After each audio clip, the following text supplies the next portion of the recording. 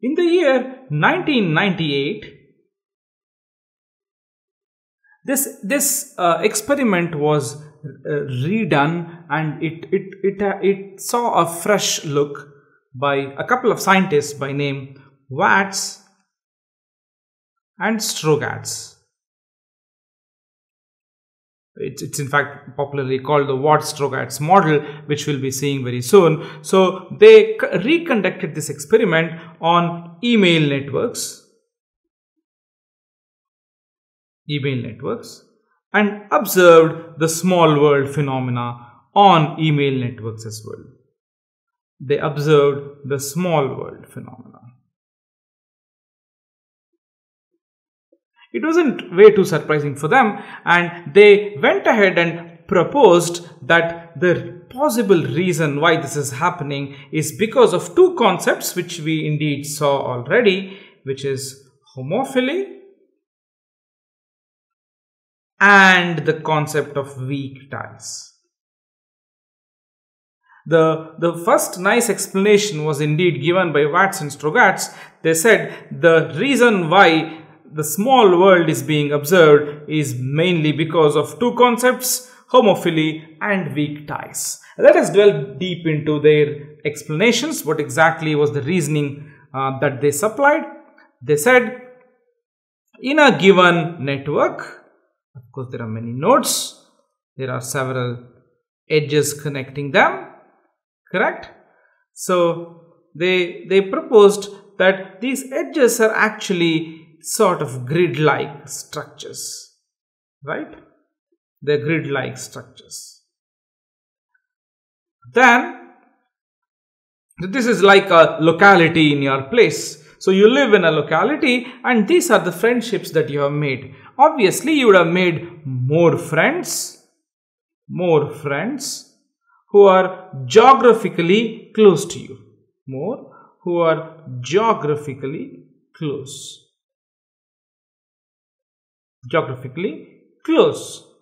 Right?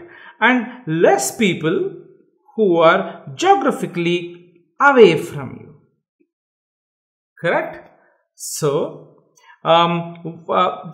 instead of seeing it as a graph, let us model it as a grid. So what do I mean by that? Let me just write down that this is my locality. These are, let's say, the houses, or the way this could be a school, a college, an office, or whatever. So all I'm trying to say is, let's have a very simplistic model of representing people as white dots and their friendships as edges, and each person has some friends in his neighborhood. Okay, he makes friends in his neighborhood because of homophily, right? People who stay together in the same locality probably share some common characteristics, and they become friends with their immediate neighbors, right? So now such a thing probably happens because of homophily, as we saw. But then a person who is here might make friends with a person who is here. Okay. So this person might make friends with a person here. So let me draw a red line here, right? So imagine this was a huge, let's say 100 cross 100 grid, 100 cross 100 grid, and some two extremal points are becoming friends like this. This is very much possible, right? You might know friends only in your locality, but you do know some friends away from you as well, right?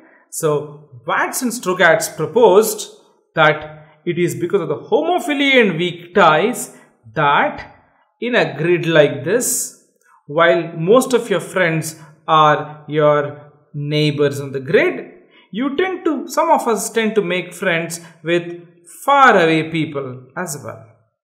And this is what is leading to the small world phenomena as observed by us. And what is that? Let me explain. So when a person is asked to deliver a letter to another person, P1 is asked to deliver a letter to another person, P2, P1 will indeed give that letter to his one of his neighbors, but then he doesn't give it to any random neighbor. He gives it to that neighbor he thinks is close to the destination. Right? He gives it to that neighbor who is close to the destination, possibly. Right? And this keeps happening. Right? But then A1 might know someone who is not his neighbor, but is someone who is staying far away from him, who might be very, very close to P2. Alright, so this is what happens. So when let's say this is one region, this is another region, this is another region, when you are trying to send a piece of information, or let's say a letter, or whatever you call it, through your people whom you are close to, you probably will stay in this shell. You probably will stay in this city. But some people do have links to outside the city, and they will pass on the letter to people outside the city, and again once it goes outside the city, it probably will stay there because of homophily. But then one person might know someone from this world, rather this country or this continent, and the letter will indeed reach this particular place, which initially wasn't the case. As you saw, we were just roaming around here, and then we came here, and then we roamed around here a little, and then we saw that there was a path to the next country, and we entered here, and then slowly it reaches the desired destination. Okay, from the source it reaches the desired destination, mainly because of two things, as I told you, which is homophily and the notion of weak ties. By weak ties I mean the edges such as this, which we have studied in depth already. Right? It is these two things that lead to, let me write that down once again, homophily, and it's not just homophily that leads to small world phenomena. Homophily coupled with weak ties that result in such a phenomena from occurring. Now, anybody can hypothesize something like this. How do we know this is true? Is this true? Is this true?